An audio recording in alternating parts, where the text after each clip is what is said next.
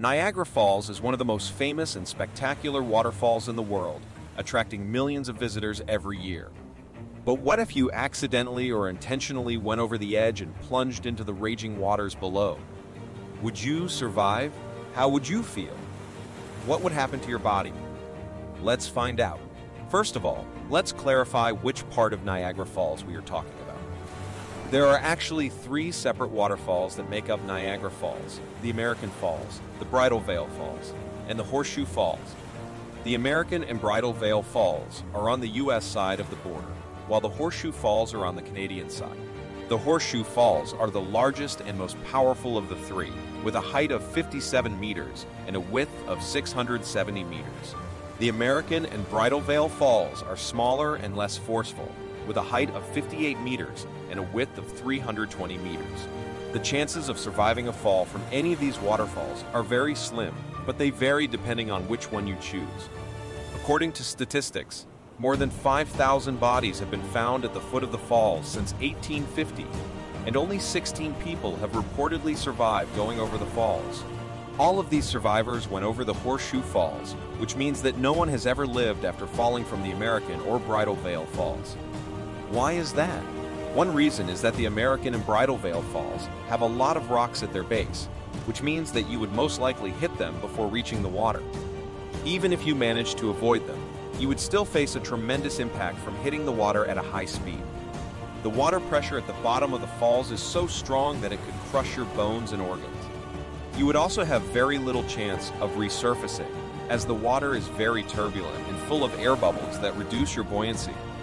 The Horseshoe Falls, on the other hand, have a deeper pool at their base, which means that you could potentially miss the rocks and enter the water at a more favorable angle. The water pressure is still very high, but not as lethal as at the other falls. You would also have a slightly better chance of resurfacing, as the water is less turbulent and more clear. However, this does not mean that you would be safe. You would still suffer from severe injuries, such as broken bones, internal bleeding, head trauma, hypothermia, and drowning.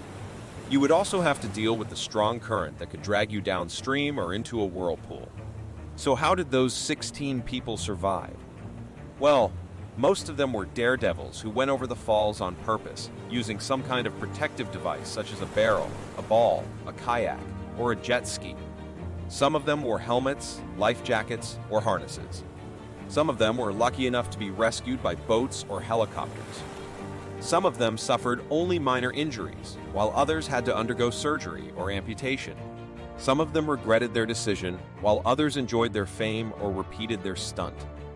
The first person to survive going over Niagara Falls was Annie Edson Taylor, a 63-year-old school teacher who did it in 1901 inside an oak barrel. She hoped to gain money and fame from her feat, but she only received $200 and some souvenirs. She later said that no one ought ever do that again. The most recent person to survive was Kirk Jones, a 40-year-old unemployed man who did it in 2003 without any protective device.